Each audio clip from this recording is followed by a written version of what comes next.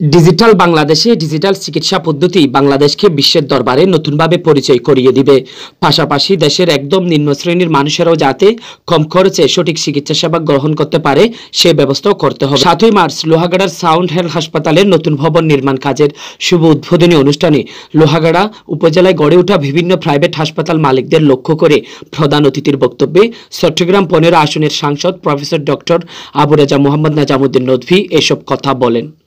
Sound health হাসপাতালের chairman professor doctor JM. সাদেকের সভাপতিত্বে বিশেষ অতিথিদের মধ্যে উপস্থিত ছিলেন লোহাগাড়া উপজেলা আওয়ামী যুবলীগের আহ্বায়ক, হাজার হাজার তরুণদের আস্থার ঠিকানা ও পরিচ্ছন্ন রাজনীতিবিদ মোহাম্মদ জহিরুদ্দিন জহির, লোহাগাড়া সিটি হাসপাতালের ব্যবস্থাপনা পরিচালক, শিল্পপতি ও বিশিষ্ট দানবীর আলহাজ মোহাম্মদ সরোয়ার কোম্পানি, জাতিসংঘ শান্তি পুরস্কার প্রাপ্ত ও লোহাগাড়া থানার বিচক্ষণ অফিসার ইনচার্জ জাকির হোসেন মাহমুদ, লোহাগাড়া উপজেলা আওয়ামী যুবলীগের যুগ্ম আহ্বায়ক ফজলে এলাহি আরজু, আওয়ামী লীগ নেতা এস.এম. গনি সম্রাট, মিয়া মোহাম্মদ শাহজাহান, নুরুল আলম জিকু,